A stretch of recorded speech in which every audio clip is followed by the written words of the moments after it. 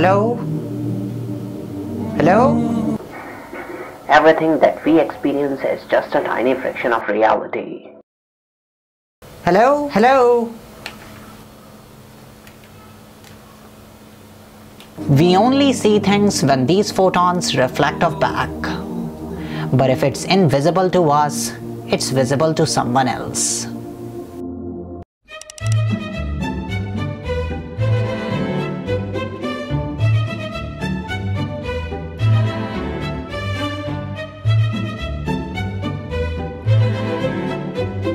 Stealth technology in aeroplanes and ships works in a similar pattern. They absorb energy from a radar.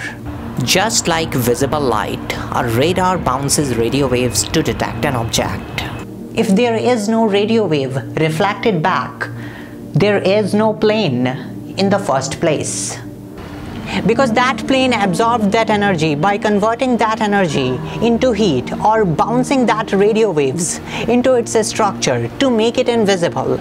This is how military airplanes fool radar system. But can we do this with visible light? Black objects absorb very little light and they become hot more quickly because they absorb most of the energy from photons than an ordinary color. By combining red, green and blue, we get white. So by the basic understanding, we need something that does exactly mimic this process. But our understanding of dark matter and dark energy is so incomprehensible that we don't know what exactly it is, but it is more than 96% part of the universe. And what we live in is only 4% part of our living.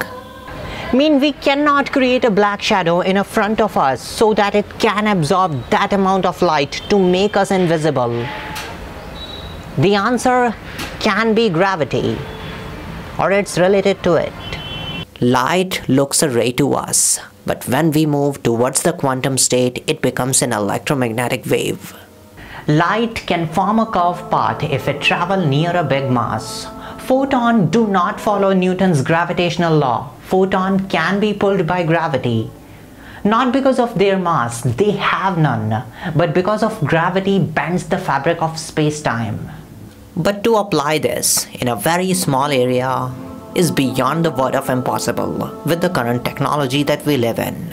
Either we need such a force that deviates light, or we need something that reflects light in a very balancing way. In 2006, researchers at Duke University used metamaterial to direct light around an object and split it out 180 degrees from where it came from. That would make the object disappear.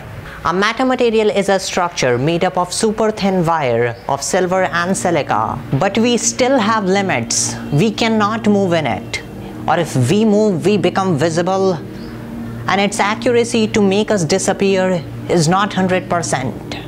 A physicist at Rochester University invented a cloak which bends light by changing its medium through glass. It's an arrangement of lenses that bend light around an object. Although it has some limitations, but it can help doctors to look without being blocked from their hands to see the patient's teeth.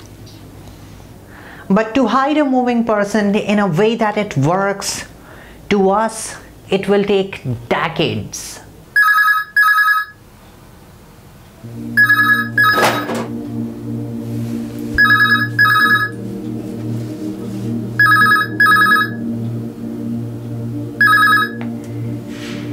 Hello?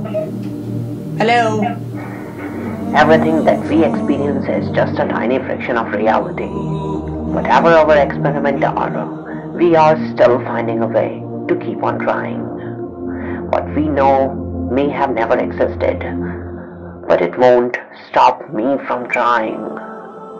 And as always, thanks for watching.